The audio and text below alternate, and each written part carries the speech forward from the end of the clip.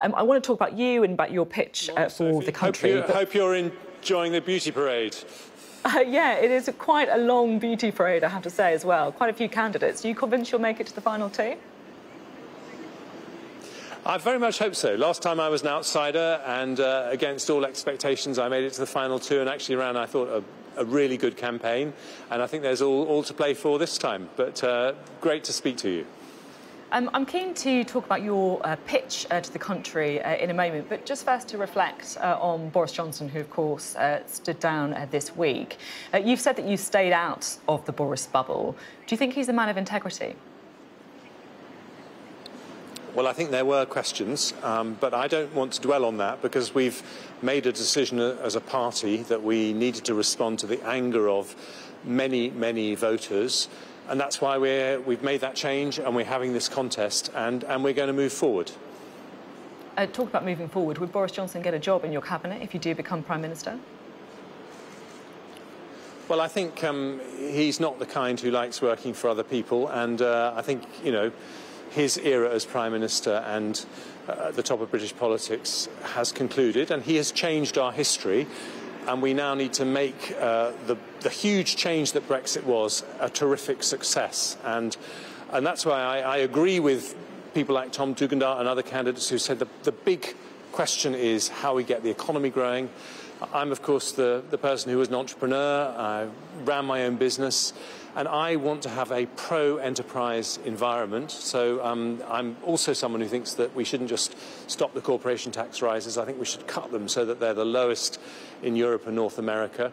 But I also want to do other things so that young people do what I did, which is I was one of the only people in my year group in university who went on to start their own business. I want other people to do what I did, because that's the way that we'll create the wealth that will pay for tax cuts for families, but also for big institutions like the NHS that are so important for us. You talked there about tax cuts. Let's be really specific, shall we? What taxes would you cut and how much would it cost? Well, let me say, first of all, to frame those comments, no Conservative should promise unfunded tax cuts, because an unfunded tax cut is just an increase in borrowing that's paid for by future generations. But I also think no Conservative should raise taxes. So the cuts I'll make, they're not particularly retail. Sky viewers may say, well, are these really the most important taxes? But corporation tax is the tax that matters most to businesses and defines whether we are a pro-enterprise economy. And we're scheduled to increase the corporation tax to be higher than Japan, America, France or Germany. I want to cut it to 15%, the lowest we're allowed to cut it to according to international agreements, because I want to send a signal that I want people to be entrepreneurs, to do what I did. That's how we're going to get the growth that will... How much would it cost, cutting corporation tax to 15%? Yeah. So we'll be publishing all our costings, but I can tell you that we can afford to do it within the fiscal rules that we have over a 5-year period. That means that debt has to continue to fall as a proportion of GDP. And one of the reasons for that is because a corporation tax, according to the Treasury's own figures, you get half the money back because of increased business activity. And that's why, look, it's not the most sexy of cuts, but it just matters in terms of getting our economy moving, and that's what entrepreneurs like me feel very strongly about. It does feel a little bit like some of the leadership candidates are having their cake and eating it, though. You know, there's a lot of talk about tax cuts being flung around, but no one is necessarily talking about the flip side of this, which is perhaps cutting spending or increasing borrowing. Would you be prepared to do either of those two things? I think we have to follow the fiscal rule that says that over the fiscal period, debt should be falling as a proportion of GDP. We should be reducing the burden on future generations, and that's why I'm not promising some of the tax cuts that other people have promised. I do think the NHS needs the 12 billion a year that we're getting from the health and social care levy, much as I dislike having to pay it. So you'd keep the rise in national insurance then? You wouldn't reverse that? I would. I would have actually, I hope I might have found a way to have found that 12 billion without doing it, but we are where we are, and I think the priority now is to go for growth for the economy, But what I would say, because I think you want to ask what's different about me, I'm the longest serving cabinet minister of all the people who are in this leadership contest, and I think that's given me the experience to know that it's very important for trust in politics that you only promise things that you really can deliver, and that's why what I'm offering has been very, very carefully thought through. Another part of your political background is the fact that you, of course, supported remaining in the European Union. Is that a problem for you with the membership? No, because that issue is settled, and what they care about is how we make a success of Brexit. And as someone who set up a technology business, I've always thought our big opportunity is to be the world's next Silicon Valley, and that will create enormous wealth. And we can do that because we have fantastic universities, great entrepreneurs, brilliant scientists. So we need to use our Brexit freedoms, which doing that is easier following Brexit. Use those Brexit freedoms to really turbocharge economic growth, and that will, you know, settle our economic destiny for this century if we can pull it off. Is it right that you'd have Esther McVey as your deputy?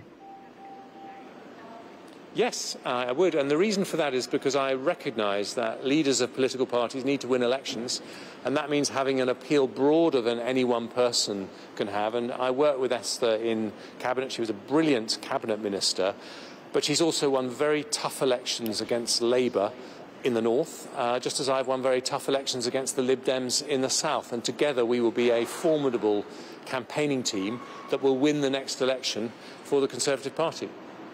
How about just looking at a couple more policy things that are potential flashpoints, I guess. Rwanda, do you support the current policy on sending some asylum seekers to Rwanda?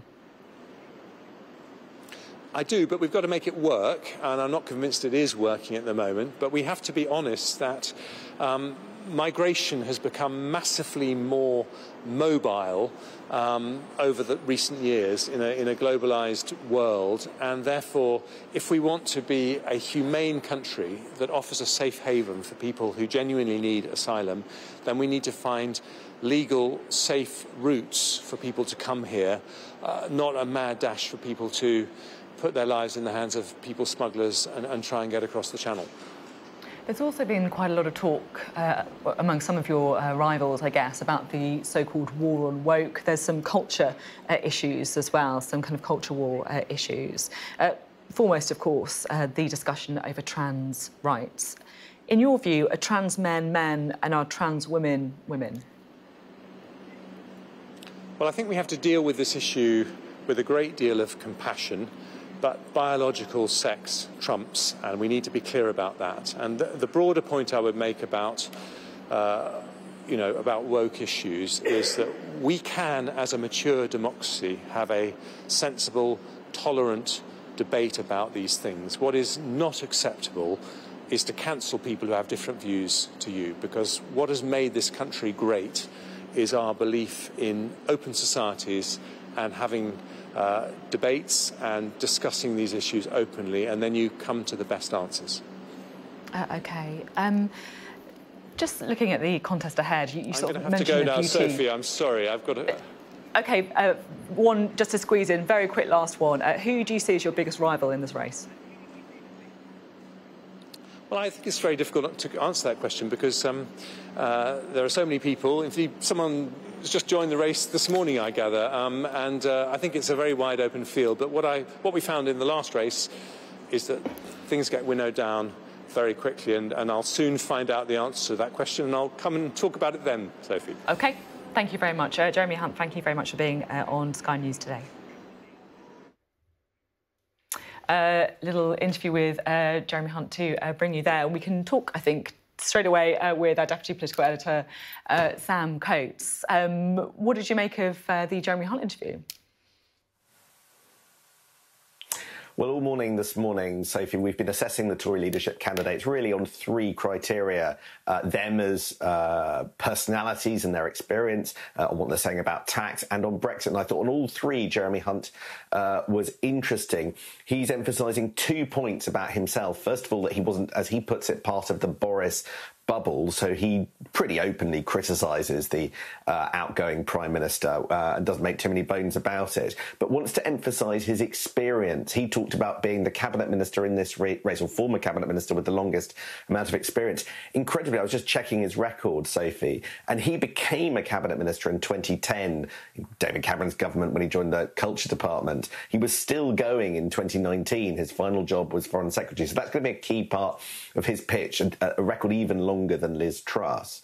On Brexit, he's trying to make clear he is committed to Brexit. Interesting that he said he admired Tom Tugendhat's point of view, another Remainer, another individual that will keep that Northern Ireland Protocol bill, which Europe don't like, in place for now. But for how long, it's very hard to tell at this stage of the race, and I suspect Brexit will rear its head at some point as we get into the MP rounds of voting.